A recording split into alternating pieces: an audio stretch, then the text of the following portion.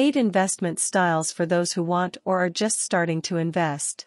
If you are ready to start entering the global investment world, you should remember that there is no one technique that can be applied to every investment, that is, different techniques are needed and based on different types of investments. Each and according to the actual situation. Before jumping into the world, you should answer these questions to make sure it runs smoothly and in line with your desired investment goals. Do you prefer high-risk or low-risk investments? The general rules of investing are high risk, high profit, and low risk, low return, but the rate of loss can also be high or low depending on its risk level. Do you aim to make a profit in the long or short term? Do you want to start your own business or do you need an investment advisor? 1. Active investment. In investing, you can choose to do it regularly or be an occasional working investor. Active investment refers to an investor who is less willing to take risks, as he is willing to monitor and conduct daily investment transactions, such as in the stock market, buying and selling foreign currencies, buying and selling gold, buying and selling oil.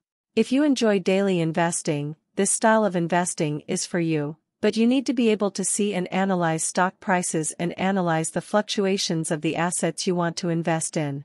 For some Cambodians who have a lot of money, they only look at the exchange rate of the Khmer Riel against the US dollar, yuan, Thai baht and other currencies, which he is sure to buy at a low price and resell when it goes up. They can make thousands of dollars a day. 2. Passive or horizontal investment. If you are a risk taker who does not want to sit in front of a computer or phone on a regular basis, you can opt for this investment style.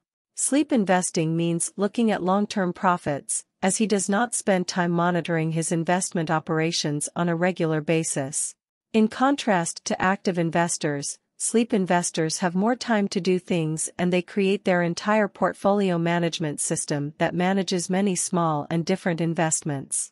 For example, they invest in CDs, take interest, bank deposits, invest in building houses for rent, invest in stocks for dividends, invest in investment funds, start businesses by hiring professionals to manage them. All this means that no matter what he walks, sleeps, sits or does anything, the money still runs to him when it comes to collecting those profits. 3. Investing to make a profit by increasing the value of any asset. This style of investment is generally focused on investing in real estate and stocks. In order to make a high profit, they buy land in a potential area where they understand that the land in that area will increase in value and sell it for a profit when it happens.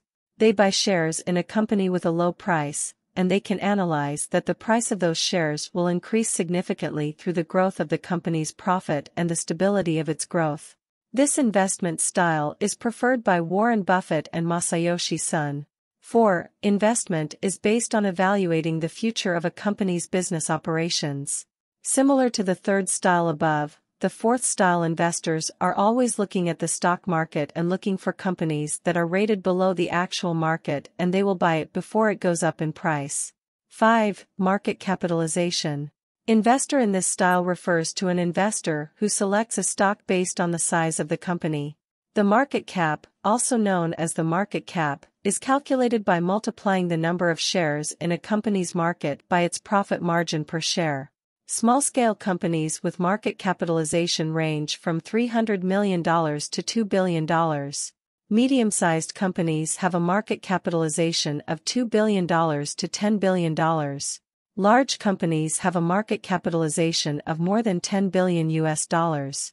Shares of companies with small market value are always more risky than companies with large market value. Big companies can always make a lot of money, but the loss rate is also high. On the contrary, most of those companies are long-lived, strong and stable.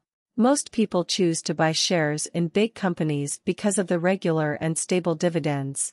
6. Invest money, buy and save. This style is similar to the second style, with this type of investor always thinking of long-term profit. They buy any asset such as stocks or real estate at a low price and leave it for a long time until it reaches the highest price, then they sell to make a profit, bury the cloud. 7. Invest in investment funds. This style is also gradually starting to be available in Cambodia, but when it comes to funds or foreign investment companies that come to do business in Cambodia, there are now many.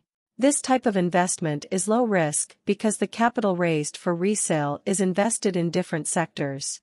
Before you decide to invest in any investment fund, you should check the history of the regulators, their legitimacy, and how they use and spend in that fund. 8. Diversified investment. To reduce investment risk, not all money is put into one sector, that is, investment money is divided into different categories.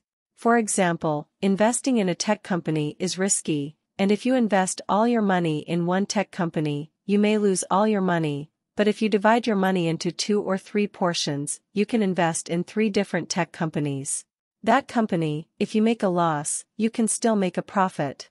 In addition to allocating money to invest in technology companies, you should also allocate some money to invest in manufacturers for consumer goods, because manufacturers have less risk than technology companies.